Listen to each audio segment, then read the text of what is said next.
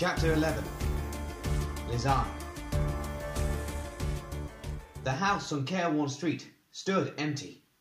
Its doors and windows boarded up, and an imperial crest stenciled onto the planks in whitewash. The occupant had been a lifelong Mooresvale resident, a clockmaker to trade who also dabbled in antiquities, an expensive hobby requiring more funds than his vocation could provide. Exceptional initiatives, however, had been more than happy to indulge his interests for the past 2 decades, in return for certain services. The best cover, Lizanne recalled, from a lecture at the Division Training School, is no cover at all. It is always preferable to recruit from amongst the local populace. An agent with fewer lies to tell has fewer lies to forget should they ever face detection. She paused at a dressmaker's shop opposite the house, ostensibly to gaze longingly at the elegant gown adorning the mannequin in the window. Such a contrast to her own dowdy skirt and jacket of plain wool. However, her eyes strayed constantly to the clockmaker's house reflected in the glass. She could see no obvious signs of surveillance in the houses standing on either side, nor any indication in the street itself. But the cadre were rarely obvious about anything. The clockmaker had been silent for close to 7 weeks.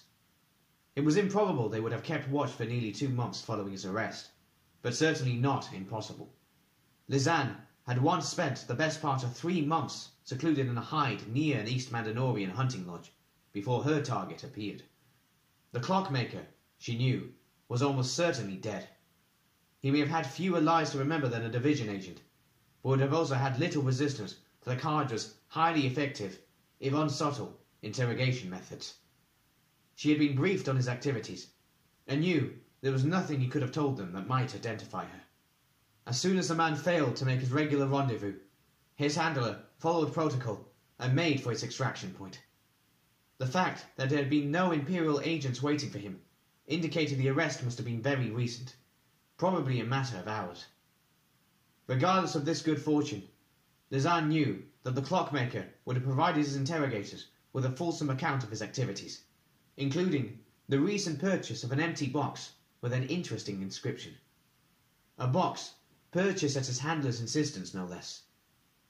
Unsubtle they may be, but the cadre were rarely foolish.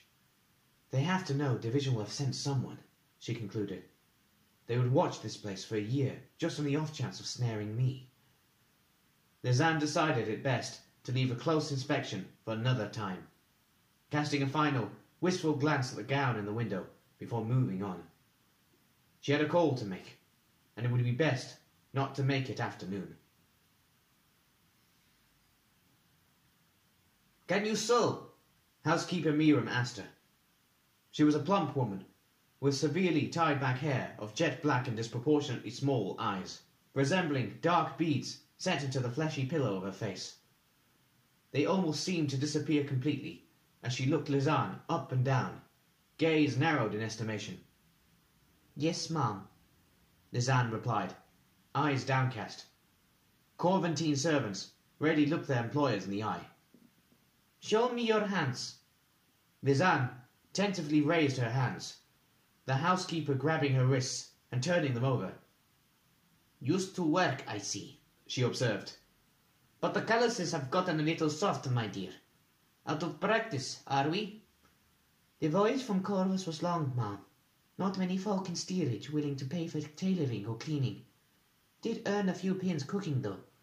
Had to fix our own meals on the ship." "All right." Miriam raised her hands and moved back to her desk. She wore a heavy set of keys on a chain about her neck, keys that rattled as she moved. Lizanne hoped she wore it throughout the day and into the evening. "Are you employed in the household of Landgrave Echion vol Morgosol for 2 years?" Miriam said, scanning the letters of introduction Lizanne had provided. "Yes, ma'am. I was, ma'am. Second maid to Landgravine Morgosol." "Yes." The housekeeper peered closer at the letters. "Who has done you the kindness of signing these references, I see." "The Landgravine was always very pleased with my service, ma'am." "I assume you came here in the knowledge that there is a long-standing friendship between the Landgrave and my employer?" My former housekeeper's suggestion, ma'am. She said His Honour often received letters from Burgrave Artoni, complaining of the lack of decent servants to be found in Moorsvale. True enough, Miriam sighed. The last girl kept tripping up the stairs with the master's tea tray. I suspect there may be something in the water here, a bacterium of some kind that stunts the wits of those born to this blighted land. Housekeeper Miriam sat down, clasping her hands together and fixing Lizanne with a hard stare. Now, girl, if you expect to find a place here, I will have the truth from you. Why did you leave the Landgrave's employ? I find it scarcely credible a maid of such experience and such a fortunate situation would simply pack her things and travel across the ocean on a whim. This one's a mite too sharp for my liking, Lizanne decided. She summoned a flush to her cheeks and lowered her gaze farther, shifting in discomfort. There was a difficulty in the Landgrave's household. Speak plainly, girl, Miriam snapped. What difficulty? Lizanne kept her gaze averted. The Landgrave's youngest son, he developed an inappropriate interest in one far below his station. Ah! Miriam sat back, grimacing slightly in understanding. And was this interest returned? Gracious no, ma'am. Lizanne looked up with an earnest gaze. He was just a boy, with boyish notions. I tried to be polite in dissuading his attentions, but his interest became unduly excessive, to the point where it threatened embarrassment to the family. She was careful to put the correct inflection on the term embarrassment, a term that carried great significance in the upper echelons of Corventine society. Amongst the managerial class of the corporate world, steeped in its own modes of snobbery and petty gossip, social embarrassment would always be overlooked in light of success. In the Empire, however, it could be a family's ruin, especially if word of it reached the imperial court. So, the Landgravine thought it best you were placed at far remove, Miriam said. Yes, ma'am. She was very kind. You will be free of such entanglements in this household. The Burgrave has but one child, a daughter of 15. Unfortunately for you, she is in need of a maid. I give you fair warning, she is a difficult charge. Hence the vacancy. Housekeeper Miriam opened a drawer and consigned Lizanne's letters to it with a brisk sweep of her plump arm. I shall, of course, need to verify your references. It should take the better part of 8 weeks to exchange correspondence with your former employers. In the interim, you will receive room and board and 2 crowns a month, rising to 3 upon confirmation of your status. Is this acceptable? Lizanne gave an eager nod. Her research had indicated most servants in Corvus could expect to receive half a crown a month. It appeared servants were indeed hard to come by in Moorsvale. Very acceptable, ma'am. After leading her to the small attic room she would occupy during her service, Miriam had given her a maid's uniform of somewhat archaic appearance, and referred her to the extensive list of duties pinned to the door. I have an absolute intolerance for tardiness, she said. You are required to be at your allotted task by the 5th hour, not 1 second later. As for now, get changed and report to the kitchen. You can take the master his afternoon tea. Burgrave, the Onisakiv Artonin, was a wiry man of perhaps 60, who greeted Lizanne with a kindly smile as she curtsied before his desk, tea tray in hand. A new face, the Burgrave said, rising from his chair. Lizanne took the opportunity to steal a glance at his desk as she lowered her gaze, finding it mostly covered in household accounts and frustratingly free of any maps or intriguing antique-related correspondence. And who might you be, my dear? Krista, sir, she curtsied again. Recently arrived from Corvus and employed by Madame Miriam on recommendation of Landgrave Morgosal. Oh, excellent. Artonin's smile broadened. And how is my old friend? I'm afraid I have sadly neglected our correspondences of late. The Landgrave has been unwell, as you may know, sir. but his condition has improved in recent months. All true facts gleaned from division reports on the Corventine aristocracy. Landgrave Morgusol, an enthusiastic whore chaser, had been laid low by an infection of an intimate nature, recently cured thanks to advances in medicinal green. I am glad, Artonin said. The Landgrave and I served in the cavalry together for several years. It would pain me to think a mundane illness could do what a rebel cannon could not. The Landgrave often spoke of your service, sir. He said you saved his life at the Battle of Verosa. Another well-documented truth. Despite his less than imposing physical presence, in his youth, Captain Arkiv Artonin's courage in rescuing his wounded commanding officer from the teeth of a rebel battery had won him the Emperor's Star for bravery and elevation to the nobility. A dimly recalled day, he said, smile fading a little. And best forgotten in any case. He paused for a moment, scrutinizing her face. You are from Corvus, you say? Her complexion was too pale for a Corvus native. The Burgrave was an observant man, it seemed. I was born in the city, sir, but my people were of northern stock. Ah, yes. The famines drove a great many of your people into the heartland, as I recall. Tell me, do you speak Selvurin? Yes, sir. My grandmother never spoke anything else, so I just picked up on it. Excellent. Can you read it too?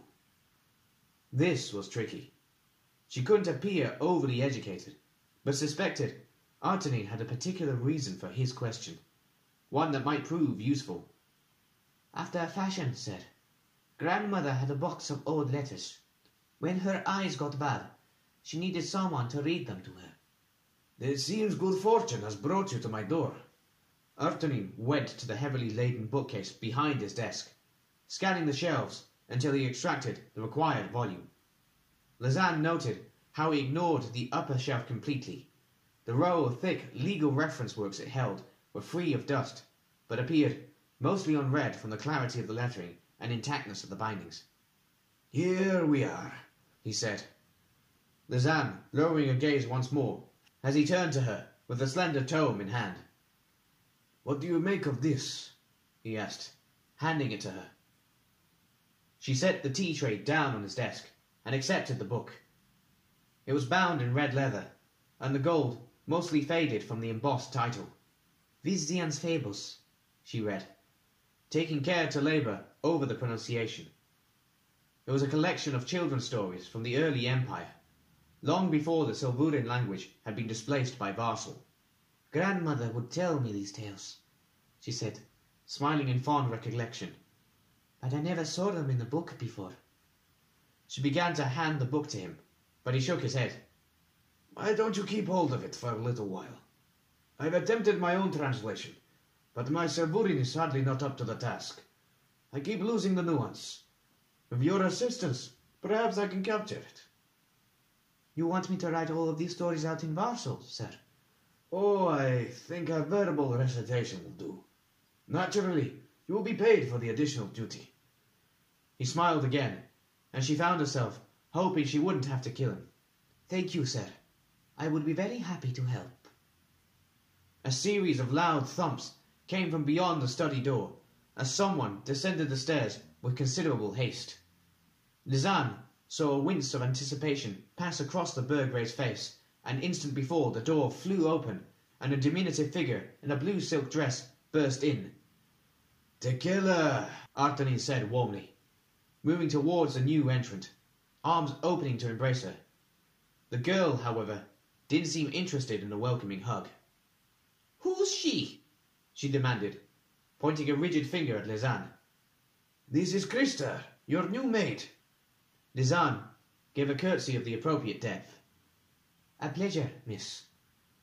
The girl would have been pretty, but for the scowl that transformed her features into a mask of unwelcoming spite. Get rid of her, she said, turning back to her father. I didn't choose her. You said I could choose my maid. You chose the last one, my darling, Artonin reminded her, in a gentle tone. And she left after 2 days. She was a thief and a liar and a strumpet. The girl shot another scowling glance at Lizanne. And so's this one, I can tell. Perhaps she shares her father's keen eye, Lizanne considered, albeit slightly peeved at the strumpet remark. She saw the Burgrave stiffen, his patience evidently running thin. Do you wish me to force you to apologize to a servant, Tequila? He asked in a soft voice. The girl's scowl deepened into a defiant glare as she matched stares with her father, eventually softening into a sullen pout when it became clear this was a battle she couldn't win. Sorry, she mumbled in Lizanne's direction, not meeting her gaze. There we are, Artonine said, smiling once more as he placed a hand on his daughter's cheek. Did you find an appropriate dress today? No, she huffed. They were all awful. If only you would let me go to near this. The prices are ridiculous. Your mother always said so. The girl's scowl returned, accompanied by a self-pitying whine. Mother wouldn't have sent me to the ball in little more than peasant rags. Keep looking. I'm sure you'll find something. Krista will go with you tomorrow. Tequila gave another glance in Lizanne's direction, a frown of suspicion augmenting her grieved pout. What could she know about fashion? I did see a most fine dress this morning, Lizanne offered, in a shop window on Caerwan Street. I believe it would suit Miss Arton very well indeed. Marvellous, the Burgrave said, stilling his daughter's next objection with a tight hug and a kiss to the forehead. Now, off to the drawing room, my dear. Miss Margaret will be here soon for your piano lesson. The girl shrugged free of him and stomped to the door. Lizanne, hearing the words, Marguerite's a tone-deaf hag, before the door closed behind her. I've survived revolution, war, and over a decade on this continent, the Burgrave reflected. But, by all the ghosts of the 100 Emperors, I think fatherhood will finally do me in. As was custom, Corventine servants ate together in the kitchen, 2 hours after serving their master's evening meal. In addition to housekeeper Miriam, Burgrave Artonine maintained a staff of 3 maids, 1 footman, 1 cook, and 1 butler. In most noble houses, the butler would have exercised authority below stairs, but here everyone deferred to Miriam, mainly, Lizanne assumed, due to the obvious infirmity and wayward memory of the ancient, white-haired fellow seated at the head of the table. What is your name, girl? He inquired of Lizanne for the 3rd time, as the cook doled out a dessert of rice pudding. Krista, Mr. Drellish, she replied, earning a nod of approval from Miriam for the absence of impatience in her tone.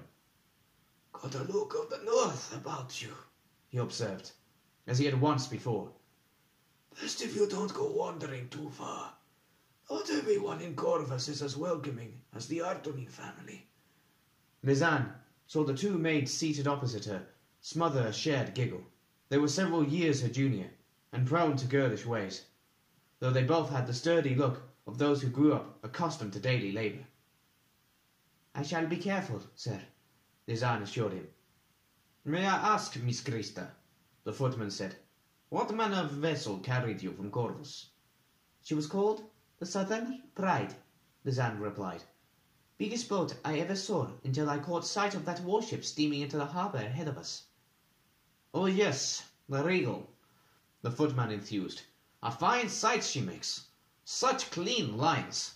They say she can achieve close to 30 knots. Or maybe more, Lizanne thought, recalling the sight of the great steel fan affixed to the Regal's hull. You have a liking for ships, Mr. Regan. Indeed I do. It is my ambition to enlist in the Navy, once the Burgrave sees fit to sign my letter of recommendation. Lizanne could see the keenness in Regan's expression. She put his age at just over 20, and his face had a certain plumpish aspect not dissimilar to housekeeper Miriam's. His small, dark eyes confirmed Lizanne's suspicion of a maternal relationship, as did Miriam's frown of disapproval at his maritime ambitions. I was lucky in catching sight of a famous personage disembarking the Regal, Lizanne went on. Grand Marshal Moradin, no less.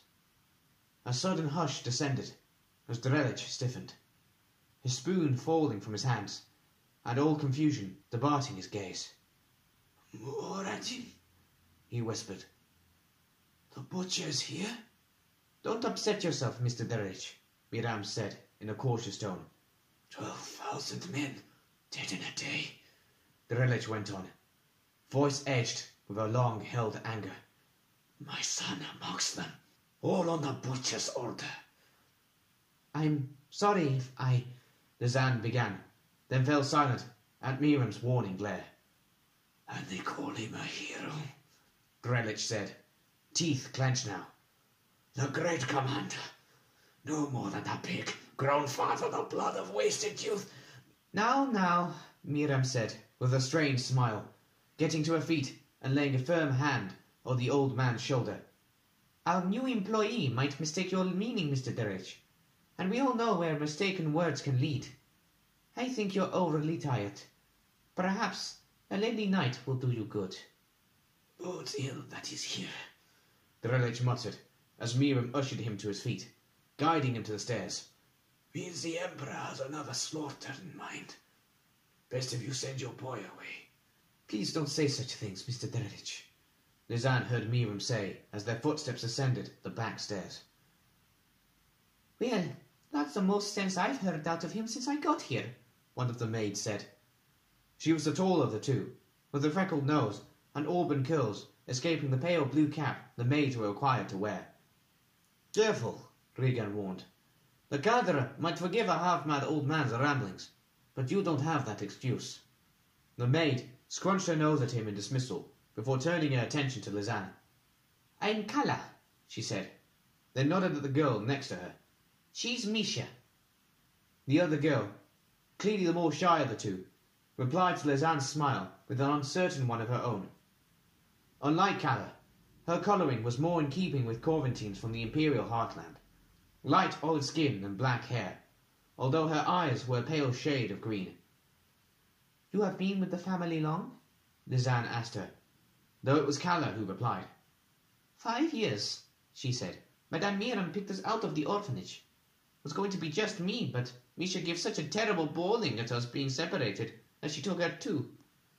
She flinched as Misha gave her an annoyed poke in the ribs. Well, you did. We should thank you for turning up when you did, she went on, turning back to Lizanne.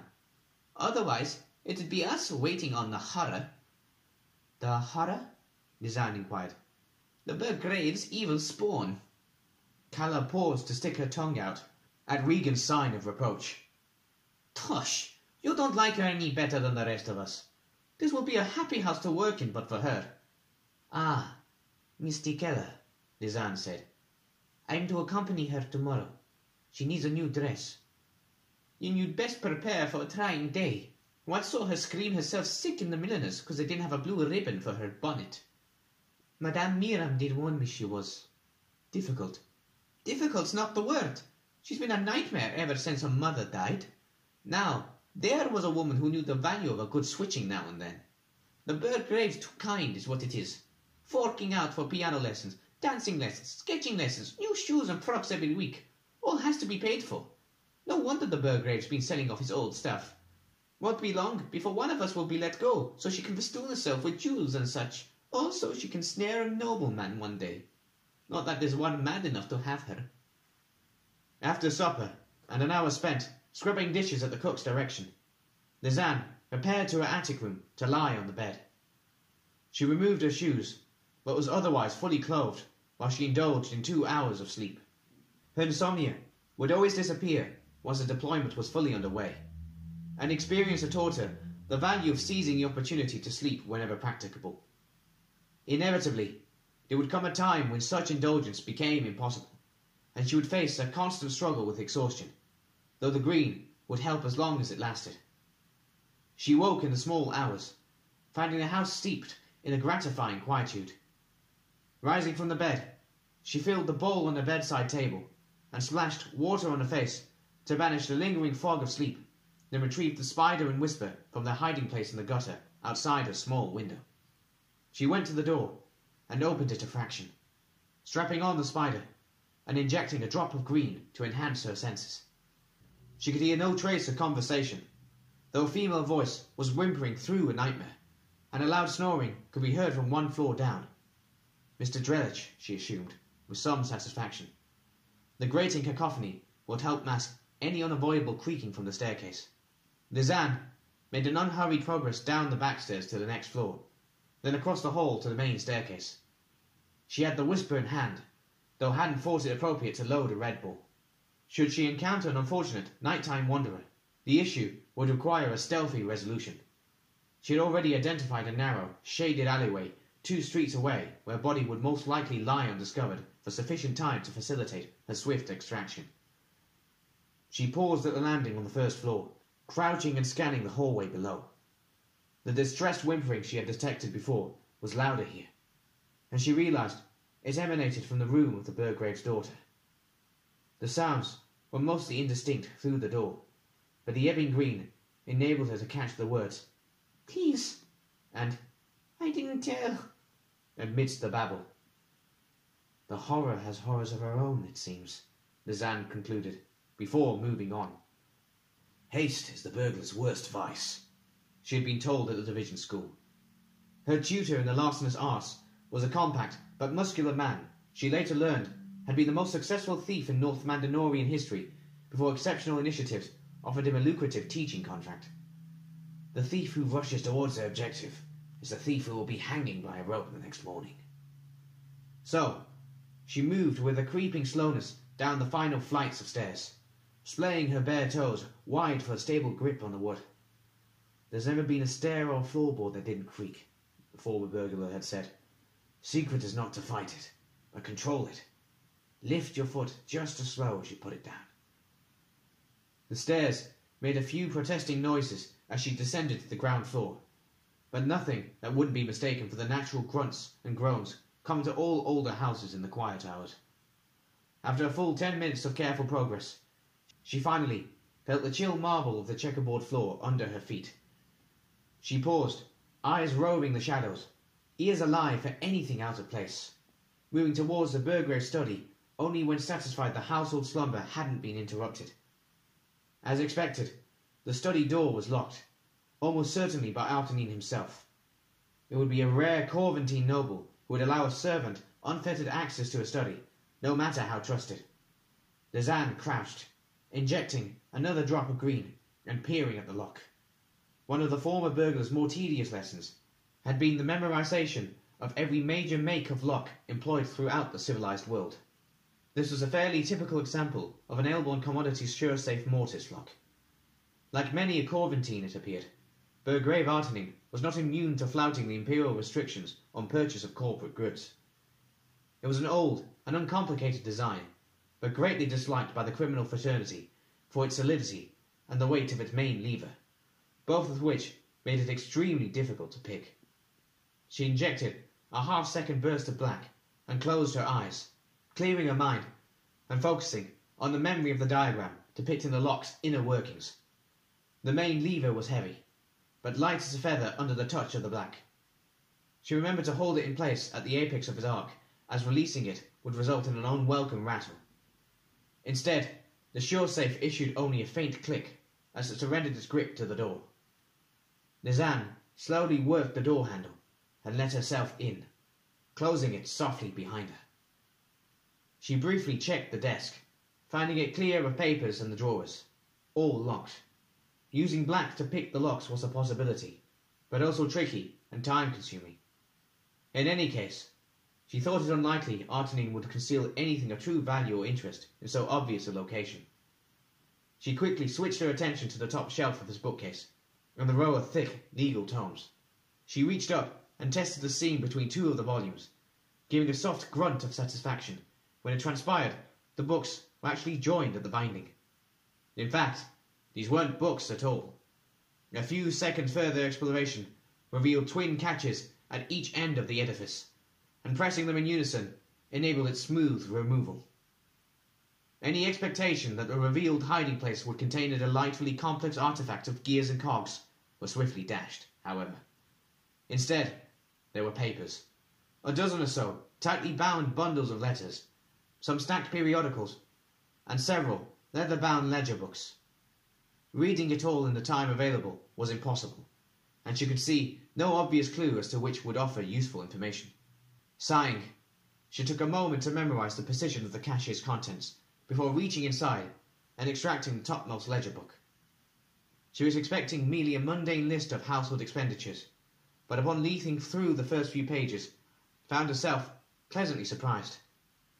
The Burgrave wrote in flowing, elegant Eutherian, interspersed with sketches and diagrams of an enticingly technical nature.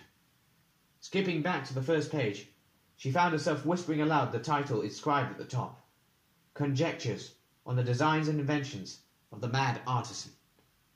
Although Lizanne was not habitually given to expressions of excitement, she couldn't suppress a slight increase in the tempo of her heartbeat as she read on.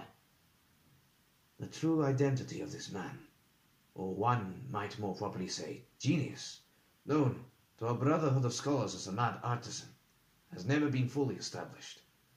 What is known beyond any credible doubt is that he was born in the Empire sometime during the late Third Imperium, and arrived in the then nascent colony of Morsvale while still a young man in his 20s. It is also known that he made several journeys into the interior of this continent, and that his experiences there were fundamental in crafting the many wondrous designs he left to posterity. Chief amongst these devices is, of course, the marvelous Arancian solargraph, the exact operation of which still defies our understanding, although the inscription on the box that houses it leads one inevitably to speculate on the artisan's knowledge regarding perhaps the greatest mystery this continent possesses. The door's hinges were well oiled, but still issued a betraying whine as it opened. Lizanne's arm snapped level with her shoulder, the whisper straight and unwavering as it centered on the space between the intruder's eyes.